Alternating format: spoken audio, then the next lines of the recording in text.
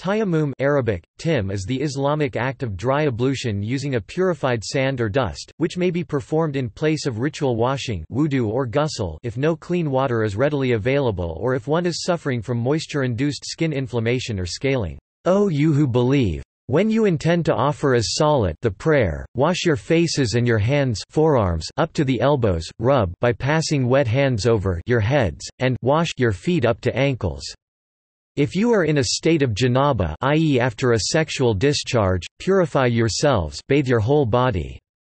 But if you are ill or on a journey, or any of you comes after answering the call of nature, or you have been in contact with women, i.e. sexual intercourse, and you find no water, then perform tayammum with clean earth and rub there with your faces and hands.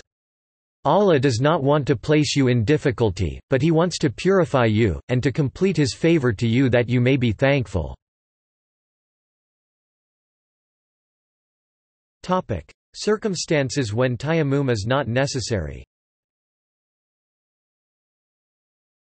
Tayammum may be substituted for wudu or ghusl when access to water is restricted or impractical, namely, when sufficient amounts of water for ritual washing are not available, including when using the available water for wudu or ghusl would leave insufficient water for drinking. When obtaining water is hazardous or prohibitively expensive. When using water poses a health risk. When the water available is impure, clarifying the meaning of the verse 443. O you who acknowledge, do not come near the contact prayer while you are drunk, until you know what you are saying.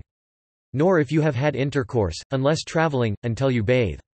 If you are ill, or traveling, or one of you come from the bathroom, or you had sexual contact with the women, and could not find water, then you shall seek clean soil and wipe your faces and hands. God is pardoning, forgiving. Thus, in case of illness or traveling, even if there is water, one still does not need to wash. Performing tayammum. Finding a piece of ground which is free of najasa unclean elements. This could be any surface that naturally collects dust like rock, sand or grass. Mentally make niyyah, or intention to make tayammum. Recite the Bismillah. Place the hands on the surface of the ground. Lift your hands and ensure that there is no dust on your palm surface by hitting your hands together. Rub your face with both your hands. The face encompasses the right ear to the left, and the top of the forehead to the bottom of the chin. Repeat steps 4 and 5. Rub your arms. Use your left hand to rub your right arm from the fingers to the elbow, and back along the inner arm to the hand.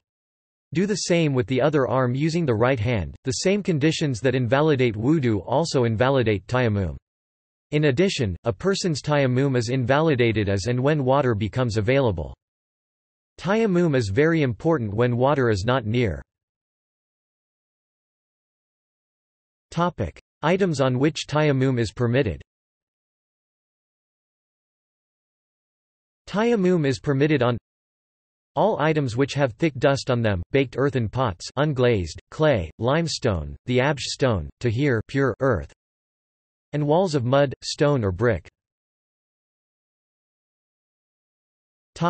Items on which tayammum is not permitted.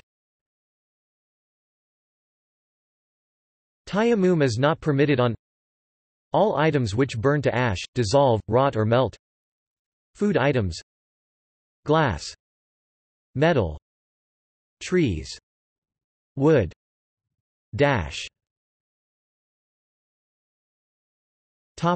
References. Further reading. Lemu, B. A. Islamic Aqidah and Fiqh, a textbook of Islamic belief and jurisprudence, revised and expanded edition of Tawhid and Fiqh, IQRA International Educational Foundation, Chicago, 1997. External links. Ritual purity in the Quran, Hadith and Fiqh Islamic jurisprudence including dry ablution, tayammum. Free online Islamic courses to learn more about tayammum.